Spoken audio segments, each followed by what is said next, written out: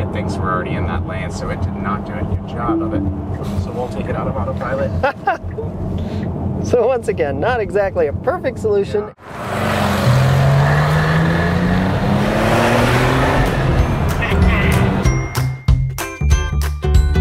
Hi everybody, I'm Franny, and look what I've got here today. So one of my awesome neighbors let me borrow his Model 3 for the day, and it's not just any Model 3, this is the Model 3 Performance. So this is the top of the line of the Model 3s from Tesla, and it's an amazing, amazing car. Super fast, very efficient, great range, super usable, just a really amazing car all around. What I want to do is kind of talk at you a little bit about this car from an internal combustion owner's kind of perspective. So we have kind of a crazy garage here for the channel, and we have 6 cars. All of them except for one of them is just a completely internal combustion engine car.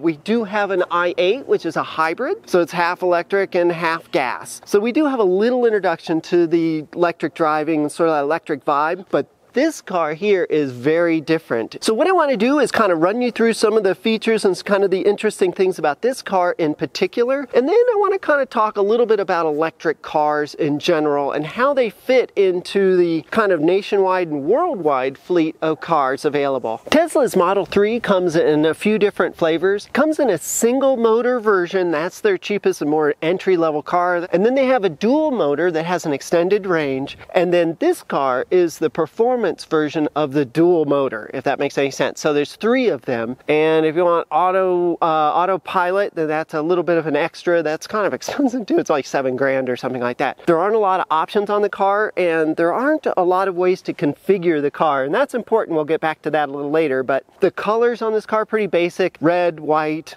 blue, silver, and black, pretty much, and that's about it. The interiors can come in white or black, or sort of a mixture of white and black. So pretty basic kind of stuff like that, and I think Tesla is just trying to get these cars out the door. There's a huge, huge want for these cars right now, and Tesla has been trying to build these things as fast as possible, and that is causing some problems for their manufacturing. Things like door gaps and fit, and there's some blurbles in paint, and so the fit and finish on the cars isn't exactly perfect. But you know what? Tesla is a brand new company. Not exactly brand new, but they certainly are a new car company. And we'll give them a little bit of slack for that, because it's really difficult to tool up a huge factory and produce 200,000 cars a year or something crazy like that. That's really, really hard to do. This car has a pretty big battery on it. It hits 75 kilowatt hours, and it has about a really good efficiency, about 290 watt hours per mile. It gives this thing a range north of 300 miles, 320, something like that. But for the performance model, it's all about how fast this thing can get up and go. And it has a 0 to 60 of 3.2 seconds, and it's even been tested faster than that. That's just absolutely crazy. And of course, the performance on an electric car is not affected by altitude at all. So you can be up at the top of a mountain and this thing will be just as fast, with one exception, and that is going to be the temperature. So the range on the cars for electric cars in general are affected pretty significantly by temperature. The colder it gets, the less range they have. Just something to kind of keep in mind. And let's talk a little bit about maintenance on these cars. I keep hearing that these cars are zero maintenance, and that isn't exactly true. These cars are basically a regular car. As James May said, what else can I tell you? It's just basically a car. And he's right about that. The only real difference, of course, is the electric motors and the battery. But other than that, it's got the same sort of basic brakes that any other car does. Doors, door latches, lights, all headlights, taillights, all that sort of stuff is basically the same. So you've got maintenance and repairs on some of these things when they break, but as far as changing engine oil and having to go to the dealer for annual service, well, it does exist, but it's just different. We're not servicing that big engine that we had in our car. What we're servicing are, say, the brakes. And interestingly, this is very interesting, because these cars have regenerative braking, that puts a lot of drag on the car, so you don't use the brakes as much. And you think, oh, that's awesome, then I don't have to maintain my brakes. But you actually do, and brakes are funny. They really get kind of weird if you don't use them. They actually work much better if you do. It's kind of a known issue on these cars that one of the brake pads can lock up, or both of them, and you start losing your brakes up front, or in the back, I suppose. And that's really bad, because then when you really do need the brakes for an emergency stop, you've got one pad that's locked up. So what you really need to do with these cars is on a yearly basis, pull the wheels off, pull the pads out of the calipers, re-lube them, and put them back in, and just make sure that your brakes are working 100%. Remember that you've also got just brake fluid service is going to happen every other year, just like it would in any other car. The brake systems on these cars are just pretty much exactly the same as any other internal combustion engine car. Now, in addition to the brakes and stuff, you've got tires and you've got alignments you have to take care of. You've got suspension components on the car. There's all sorts of things that really need to be looked at on an annual or biannual basis. So these aren't maintenance free. That's not really a thing. But they do have lower maintenance, certainly because we don't have to deal with the engine or also the transmission. These cars don't have a transmission, so you don't have to deal with changing out fluids and having problems with clutches and all that sort of stuff. So that's super awesome. Let's talk a little bit about charging these cars. Now, the charge port on this car is right here, and we just push on the back here, and isn't that cool? It comes open. Okay, so this is where you would plug in your charger to charge the car. Now, here's one of the big issues, I think, with these cars that makes them very different than an internal combustion engine. So with an ICE car, we're used to filling out and about, right? We go to work, we fill on the way home, we can top off our car when we're out shopping or whatever we're doing. We can always fill out and about. Now, these cars, it's a little bit different. It's a lot different, actually. In the Denver metro area, and this is including Boulder, so we're talking close to 4 million people, there are only 3 Tesla superchargers. You're like, wow, really? Well, yeah, the supercharger network, at least in this part of the country, in the center part of the country, is really more for long distance driving. So you'll see them dotted along the interstates where people can go from charger to charger and charge up their car. And that works great for long trips. But around town, it's not really practical. And the closest one here is like almost 17 miles away, so you'd have to drive all the way out there, charge up your car, and then you'd lose all that coming back. So that's not really very practical. So what do you do about that? How does that work? Well, there's other small chargers around as well. They call them destination chargers at like restaurants and hotels and things, but you really have to be a patron there in order to really use those. Then you have a little charger at Walgreens. These are going to be fairly low power chargers and take a long time. They're not going to put much in your car. So my point is, you can't really use that to fill up your car. You can kind of use it to sort of top off a little bit while you're out and about, and that's about it. But to get a really full charge, you're probably going to have to do that at home. Well, that actually sounds pretty cool. Well, it is. It's a paradigm shift. We're so used to filling out and about. Now we're going to fill up now we're going to fill up our car at home. Well, you can't fill up your ICE car at home, can you? You don't have gas tanks at home. That's actually pretty cool and makes it pretty easy. So what you need in your house, well, what about like if I just plugged it into a 110 outlet? Well, that's like 20 amps at the most, and that's going to take a long time to charge up your car. It's pretty slow. It's going to take probably a couple of days to fill up one of these cars from completely empty. So that's not super good. Well, what about if I got a 220 outlet like I have for my dryer or something like that? Well, now we're talking. So you're doubling the voltage and you can kick the current up to 50, 60 amps, something like that. And that's what a home Tesla charger would be for your car. They're kind of expensive. You need to have an electrician come out and plumb in electric into your garage, 220 outlet in the right spot and everything. And this is the most important bit, kind of need a garage. And that's kind of the most important part of all of this, which is great if you've got a house and you've got an open bay in your garage and you've got room. That's awesome. But what about if you live in an apartment? What about in a city center, something like that? Condos. Now, some of these apartment complexes and condos are now putting up electric chargers outside where you can plug in, but you can't be there forever. Even the Tesla chargers, if they get full, you need to get your car off the charger and get out of there, or they'll start to charge you. And I think that's going to be a thing. You're going to run into some etiquette duplicate issues between on how these cars are charged out in the wild. So I think that's going to be an issue coming up in the next few years, because we've got a lot of electric cars coming out, right? We've got Pulsar, we've got the Audi e-tron, Porsche Taycan. I mean, there's so many cars. Volkswagen's making tons of electric cars, but you're going to see a lot more of these. And what about people who live in neighborhoods that maybe only have a one-car garage and it's kind of filled with a bunch of junk? Do you really want to fill these things or charge them outside? Do you want to do that? I don't know. I guess you could, but not really a car that you would leave outside. So kind of, I think these things really work best if you have a garage. I don't know, it's something to think about with an electric car. Something else I'd like to talk about with electric cars is, why are they so expensive? They seem to be about half again as expensive as another ICE car in this basic configuration. And it's kind of interesting because the engine is a very difficult piece to build. It's complicated. So is a transmission. So also very expensive, and this car doesn't have either of those. So it's got its electric motor, which supposedly just has like a moving part. So yeah, they have to be wound, and they're kind of technical, but I don't think they're as expensive to put together as a standard gasoline engine would be. So no transmission.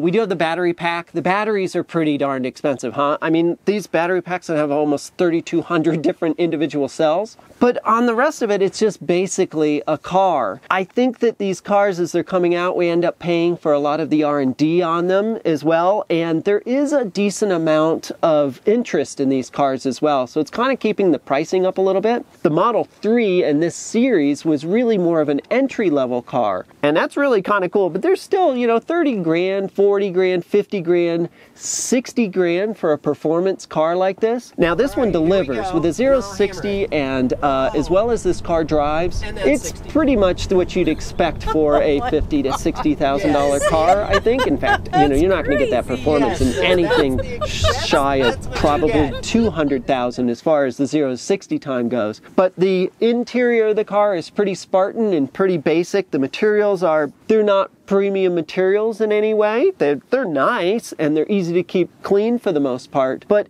doesn't have a real premium feel to it. None of the surfaces are leather anymore. That's more of a choice just to be vegan, I think. And it seems fine. I mean, it's like I said, it seems okay. It seems fine, but it's not going to wow you with its opulence in any way. But I think it's interesting. Electric cars, I'm sure they'll come down in price. I sure hope they do. But for now, they are a little more expensive than an internal combustion car. Now people will say, well, yeah, but then you have to buy gas and blah, blah, blah, and the electric is so much cheaper to fuel and so much easier you can do it at home. Yeah, those are all trade-offs. Oh, totally. But you're probably going to be out 6-7 years before that starts to really pay off.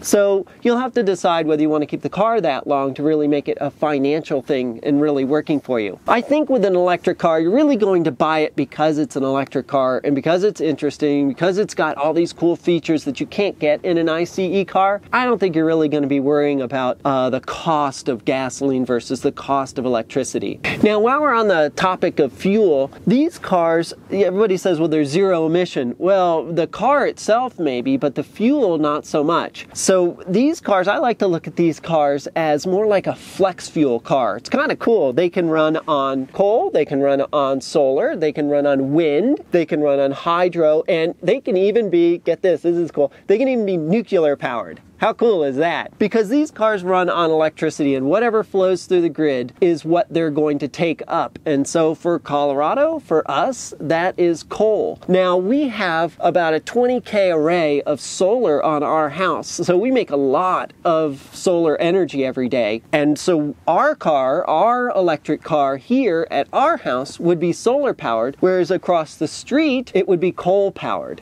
That's kind of an interesting concept, I think. Whereas a gasoline car is pretty much gasoline powered. You can't put much else in it. But I think that's interesting about these cars. So their emissions are going to be based on where their electricity came from and how far you are away from the stations, the substations, how much loss there is in the lines and all the conversions and your charger on the wall and blah, blah, blah. But working through all of it, I think on the whole, these cars actually produce less emissions and less carbon than of a standard gasoline car. Something else I'd like to talk about with the car is just how quiet these things are. They're super duper quiet inside, and of course the electric motor just makes the slightest hum while it's running. Obviously no exhaust out the back. Now a lot of people from an ICE background would say, yeah, but I kind of like the sound of the engine, and importantly, I like to hear the engine speeding up and slowing down. It gives me an audible indication that the car is speeding up and slowing down. So that's kind of nice, and I do agree with that, but it's really nice to have it very quiet. Quiet inside the cabin, but also quiet in the neighborhood as well. A loud rumbly car coming through the neighborhood at weird hours. It's just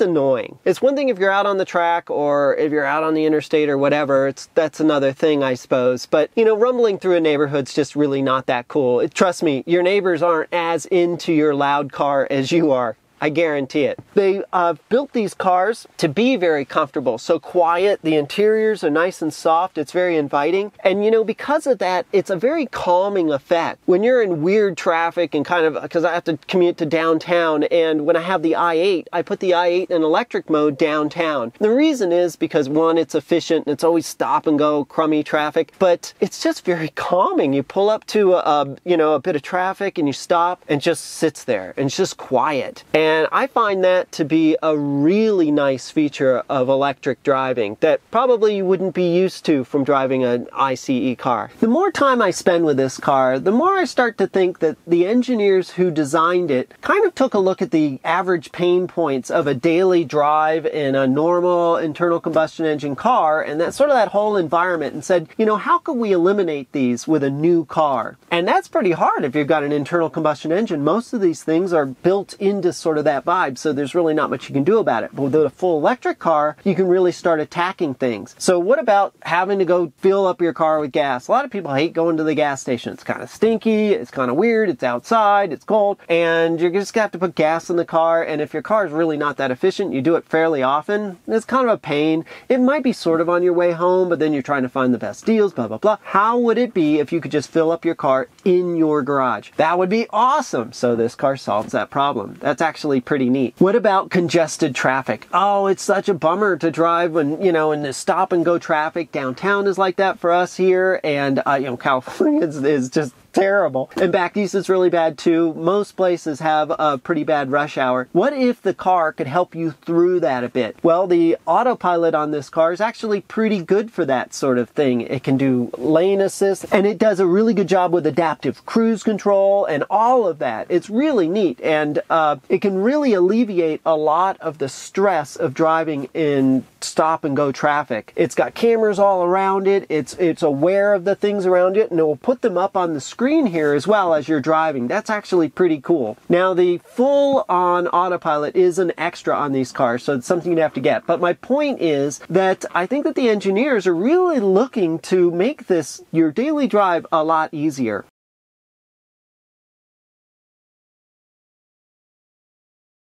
So here I'm going to put it on, and now we'll be on Navigate on autopilot.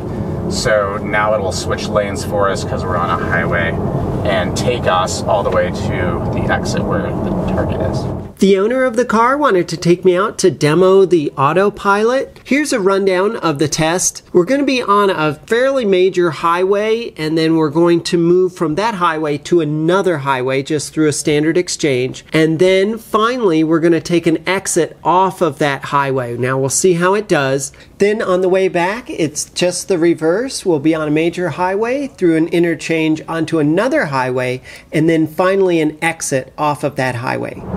And that felt very normal and natural, didn't feel weird at all, yeah. Which is nice. It wasn't some herky-jerky thing at the last second. It's like, oh, yeah. Crap. And that's also fairly new. It used to take a while, so turn on the turn signal and wait maybe 5 seconds or so before it would switch you over, and you'd see a car speeding up behind you to get in. So yep. That's one of the things where it wouldn't drive like you would drive. You would sure. turn the turn signal on and move over. But now it's doing a lot better. It's still not perfect, but it's getting there. This will be its first task. We're going to be exiting a highway, moving on to another highway through a gentle left sweeper exit. This is what the car is seeing road-wise, and this is what our map looks like. The cars ahead of us are slowing down. that's sort of expected. See if I can get Yeah, but a you can lot see of the this car's going. automatically put us at 45 to go around this turn, and then it's speeding it back up because it knows we'll get back on the highway here. Yeah, I can feel it sort of picking up speed there a little bit. And it should take us out of this exit lane and put us on the highway here. All right, changing lanes. There it goes, huh?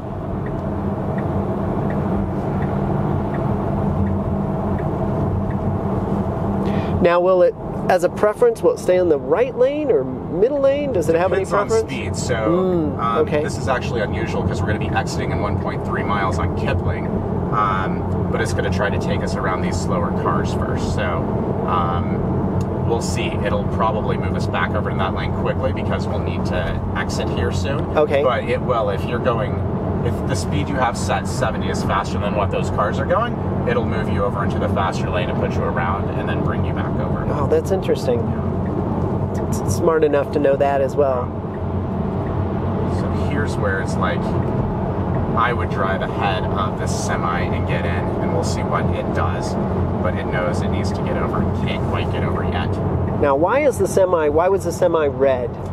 Because it can't move over because of that semi. Gotcha. So it's letting me know that it can't get over because there's a semi there, and it's telling me what's in the way. Gotcha. Okay. And then here's our exit on Kipling.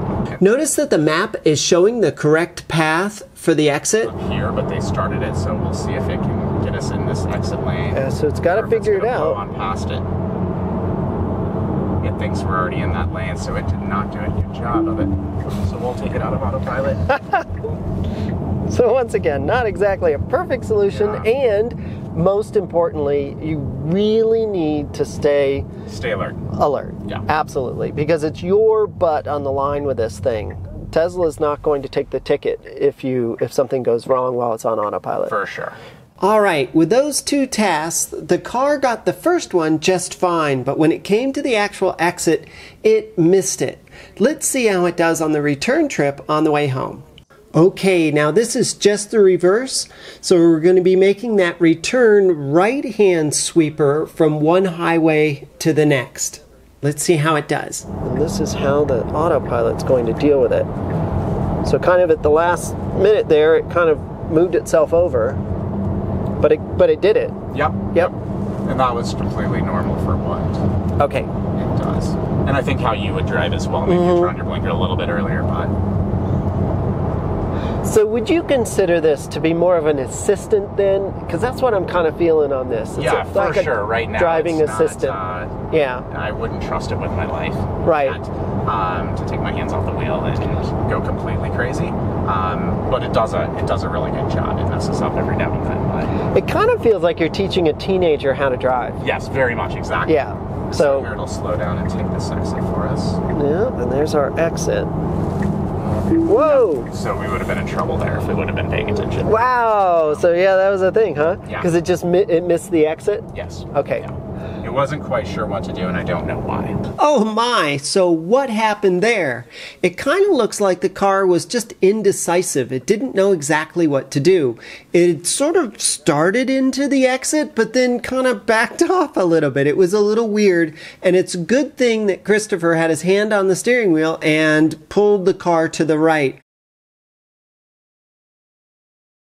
And how about maintenance? That's a bit of a pain point for people. Taking the car down to the dealership for oil changes and just sort of scheduled maintenance on the car. These electric cars have less of that, so that's nice. They're trying to reduce that pain point, and I think it's pretty good. We still have to, of course, like I said, we have to deal with brakes. We have to deal with some of the other sort of standard things because this is a car after all, tires and alignment and things like that. But we're not stuck with that yearly oil change and a few other things on the car and those transmission issues as well, clutches and things like that. So yeah, I think that's a big plus as well. The car updates itself. So, you know, when you buy an internal combustion engine, we talked about this, the car just kind of goes downhill from there. It never really gets any better unless you spend money on modding it and putting in more power and stuff, but you have to go out and do all that sort of stuff. And it can be very expensive. Whereas with this car, they can update things and give you new features and even more performance and range over the air overnight. And a lot of it you don't get charged for. That's pretty sweet. And let's say you bought the car and you didn't get the autopilot, they can just install that in your car for you. You don't over the air. You don't even have to take it in. You can just say, oh, I want that, and you'll get it. You have to pay for it, of course, but once you do, boom. That's pretty sweet. How about parking? Well, that's a sore point for a lot of people. Parking a car can be difficult. If you've got a tight garage or whatever, this car can actually pull itself in and out of parking spaces. And they just added that feature called Summons, where if you're at like a grocery store or something like that, you can have the car actually come meet you in front of the store from the parking lot. It'll actually work its way out of its spot and come and get you. All right, so we're parked a ways away in an empty lot. Oh, this lot isn't mapped. And the lot isn't mapped. No, so you can see right there, it's going to try to go over one of these medians. This is a little confusing, but the dark blue line is actually the car, the red X is us, and the yellow line is the proposed path that it's going to take. So let's see how it does. Hit the button and see what it does. All right. There it is, backing out. That is so strange. And so it's pulling through the lot, even across the other spots. Yeah, so it's going to try to go the way that it went, and it sees the median there now. Whoa! So it's coming over. Make sure no cars are coming. There is one. Oh, he's parking up. Oh, here it comes. Look at this. I do feel like I have to mention that it didn't exactly come to a complete stop before it crossed that road. Very slowly. That's crazy. Look at that. All right. Come on, kiddo. Does it think it's done? Yeah. Okay. So we put it where... It thinks it's done. Yep. Oh, that's awesome. But yeah, that's the thing that like I think they could do a little bit better next time, is like being able to to point it which way you need to like end up driving, right? So like yes, yeah. Back it into me or have it here. You can see it's like just blocking right. a few parking spots. But if it could tell it which way to park, that would be great. That's awesome though. It's just, that's amazing. It's like a radio control car. Yeah. Might be kind of handy if it's pouring down rain or something. And it's a brand new feature. So a lot of these things they sound kind of neat, but they're still sort of in the works. But it's an amazing ability for this car to do. Now, if you look at this dash, do you see this? This is crazy. There's no buttons and switches anywhere, really. There's a couple of little rolly balls on the steering wheel, and you have 2 stalks, but that's about it. The rest of everything is really here on the display. So that could be a plus or a minus. I wonder if people think that cars are just getting too complicated, and maybe having it all sitting in menus and things isn't all that much better. I don't know, but at least it's Tesla's thinking is to simplify the design, simplify the cabin, and just with a lot less clutter and a lot less crazy inside the car. And I don't know, that's kind of an interesting, it's interesting, I think. Going to take some getting used to if you're used to being able to just move your hand down and maybe touch a button here to change the temperature or something like that in the car, or run the radio volume up and down, something like that. But I have heard that these cars also have the ability to use voice commands to command things like setting the heated seats on the car, or maybe changing the temperature or whatever, some of the controls on the car. Now that would be awesome. Then you really don't need the buttons, because the buttons do take your attention away, but if you could just tell the car to do something, that would be pretty sweet. Now, one thing I think this car really could use and doesn't have is a heads-up display, because there's 0 in front of the driver. And it would be nice to know what the speed limit is and how fast you're going, which is generally displayed up here while you're driving, and that's great and everything, but it's off to the side, out of your vision. And as James May said, sometimes I find myself looking over at the display just a hair too long, and when you look back up at the road, that's a whole new place. And so that to me is a little bit scary, but it is sort of in your peripheral vision. It's really probably not that much different than having it kind of low and having to look down to see it on a normal car. So a heads-up display would have been a better option, I think. Now, how about security on your car? What about if your car gets vandalized or something? That's always, you come back out and there's like a dink in your car or something, or a scratch or something. You're like, that wasn't there when I came in. It would be really, really nice to know. And heaven forbid somebody actually vandalizes your car, and that happens. Tesla has you covered there too. It's they have the coolest feature that I don't know if any other cars have this, but they all should. And it's called Sentry Mode. It's this little guy up here. And when you put on Sentry Mode, around the car, all the cameras are sitting there waiting. And if they detect any motion at all, they'll go ahead and start recording. And that's great. So if somebody comes up and scratches your car on purpose or whatever, you can get a video of them actually doing that. There's a lot of videos on the internet of people doing that with these cars. And I think the reason why you see them is because this car has the ability to record it. Other cars get vandalized all the time as well. They just don't have any way to know that it happened. And so door dinks, anything like that, somebody gets too close to your car, somebody walks by it and scratches it, you'll know. So that's kind of cool. That's a really neat feature.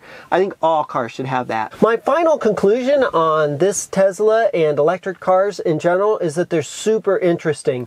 In fact, game changers. In fact, this car, I would say, borders on revolutionary.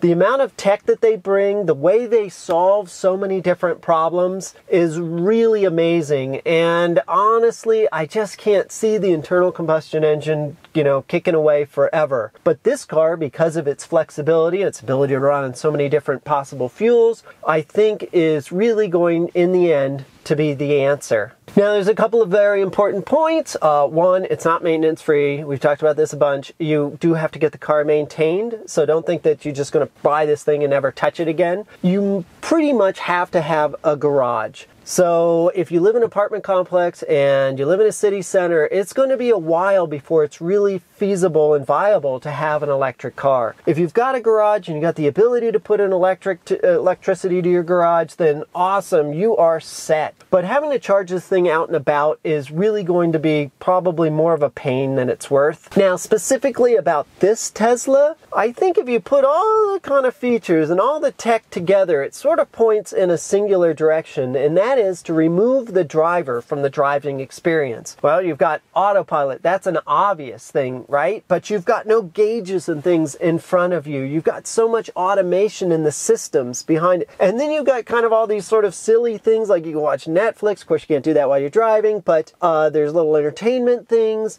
Everything seems to be pulling you away from the actual driving experience. But it is important to note that the autopilot system on this car is not perfect yet, and it hasn't been perfected. Still requires you to stay in control and watching what you're doing. And most importantly, these cars are not going to take responsibility if they get into an accident. So if the car is driving along and it crashes into something on autopilot, that's still your responsibility. There's a guy recently that was checking on his dog in the back seat and ended up rear-ending a cop car on off the side of the road a little bit. Wow. So he got the tickets for that, because Tesla's not going to take that responsibility. You are still in control and in charge, at least, of the car. So you need to be focused on what's going on, which is kind of weird because it seems like the car's kind of pulling, these features are kind of pulling you away from that, actually. So I think the end result, certainly Elon's view, I think, of things is that these cars will all be auto-driving, that the driver won't have to fuss with it, can do other things while they're driving to work, finally alleviating the one last thing about your commute that's such a nightmare, and that is the actual driving bit, right? So, I don't know, that's kind of interesting. I think that's still quite a ways down the road before it's really, really solid and not scary and can do this in bad weather. That's one of the problems, right? If people get used to not driving and they get used to not paying attention on the road, what happens if all of a sudden they hit a bad snowstorm or a really crazy rainstorm where you can't see anything and the car's like, all right, that's it, throws up its hands like, I'm done. My cameras are all jacked up and I can't see. So, good luck. So that's going to be a thing for people, I think. But as these systems get better and as they progress, I think they'll be able to take on more difficult situations, and maybe at the end they'll alleviate it. But I think it's kind of interesting that they're moving the driver away. They're quiet, they're calming inside. There's no real interaction.